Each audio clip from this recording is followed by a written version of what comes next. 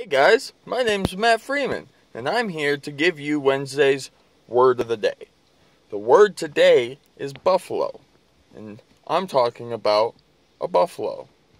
Buffaloes are big, furry animals that used to walk the world, but you might be confused. Why am I telling you such a simple word? Buffalo is not a word that most people don't know. Reason I'm telling you buffalo is because if you use buffalo 8 times in a row, buffalo, buffalo, buffalo, buffalo, buffalo, buffalo, buffalo, buffalo, that is a grammatically correct word. Why? It's because it uses homophones and some other crap to try to show you how you can use certain words to describe and or name certain things.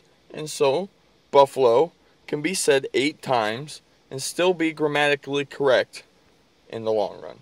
If you don't believe me, you are more than welcome to look it up, but I promise you, it's like that.